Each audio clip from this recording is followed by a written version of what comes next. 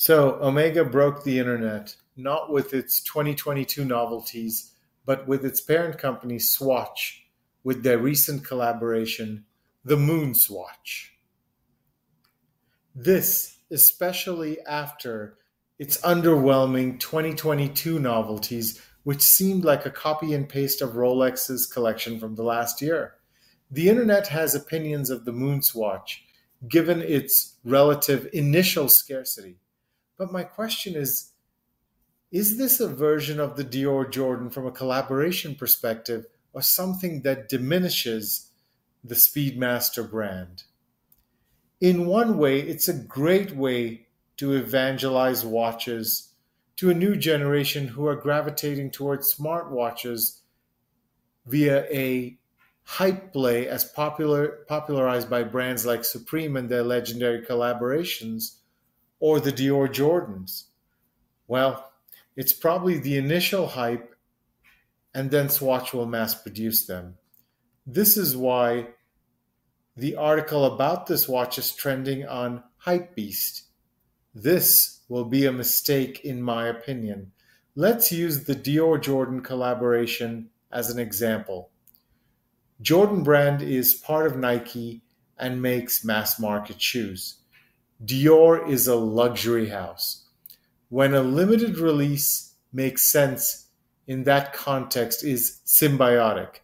Dior gets to say, we are in the sneaker game, and then sell its own sneakers or trainers at a high price point for their clientele. For Nike, it's a chance to enhance their brand by adding exotic manufacturing and the hype generated by collaborating with a luxury house like Dior, which results in more mass market shoes being sold. It's a win-win. Dior is a couture brand that now has a sneaker line.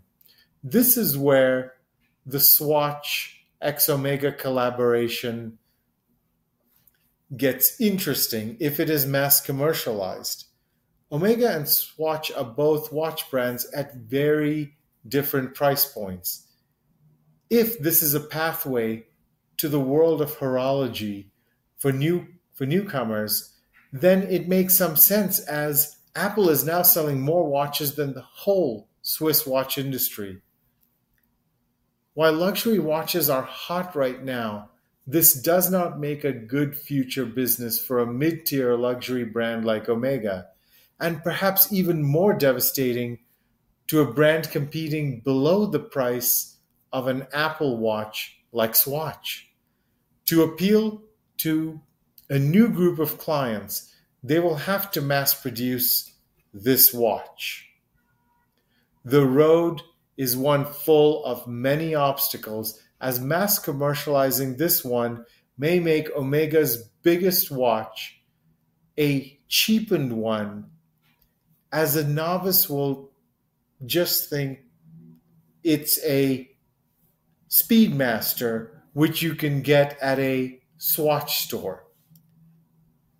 If it's an upsell play, then what exactly are you upselling at a Swatch store?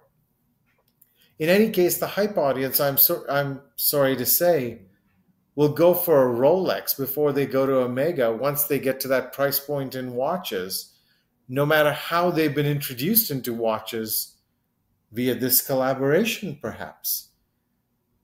They're just going to gravitate towards Rolex because in the luxury space, Rolex is the hype brand and probably will continue to be.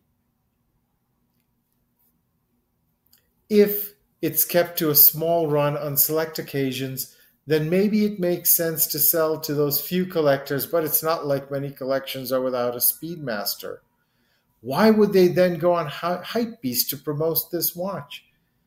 It's not bringing new customers, and to be frank, lowering the price point in a way the Dior Jordan collaboration would never do, as those shoes are made in Europe of the finest materials, makes absolutely no sense. This release or drop, if anything, is perplexing, as I see the only way this will work is if Omega repositions itself after giving up the race for mid-tier mass appeal watches to Rolex, maybe a brand that has a smaller core collection and then lends itself to collaborations. Or maybe, and sadly, this is the Swatch group trying anything to go after the Rolex hype. Do let me know what you think in the comments below, and I hope you're enjoying the content on this channel. Thank you.